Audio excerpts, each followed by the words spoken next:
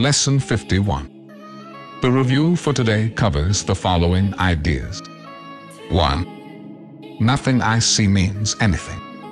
The reason this is so is that I see nothing, and nothing has no meaning. It is necessary that I recognize this, that I may learn to see. What I think I see now is taking the place of vision. I must let it go by realizing it has no meaning, so that vision may take its place. 2. I have given what I see all the meaning it has for me.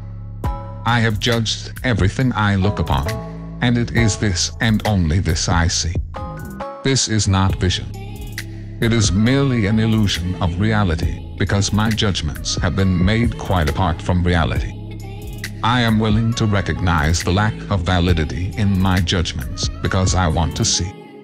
My judgments have hurt me, and I do not want to see according to them. 3. I do not understand anything I see. How could I understand what I see when I have judged it amiss? What I see is the projection of my own errors of thought. I do not understand what I see because it is not understandable. There is no sense in trying to understand it. But there is every reason to let it go, and make room for what can be seen and understood and loved. I can exchange what I see now for this merely by being willing to do so. Is not this a better choice than the one I made before? 4. These thoughts do not mean anything. The thoughts of which I am aware do not mean anything because I am trying to think without God.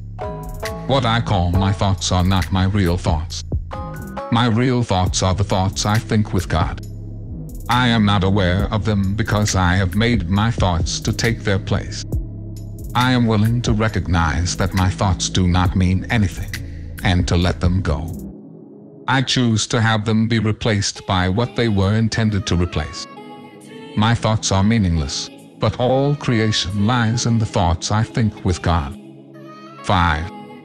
I am never upset for the reason I think. I am never upset for the reason I think because I am constantly trying to justify my thoughts. I am constantly trying to make them true. I make all things my enemies, so that my anger is justified and my attacks are warranted. I have not realized how much I have misused everything I see by assigning this role to it. I have done this to defend a thought system that has hurt me, and that I no longer want. I am willing to let it go.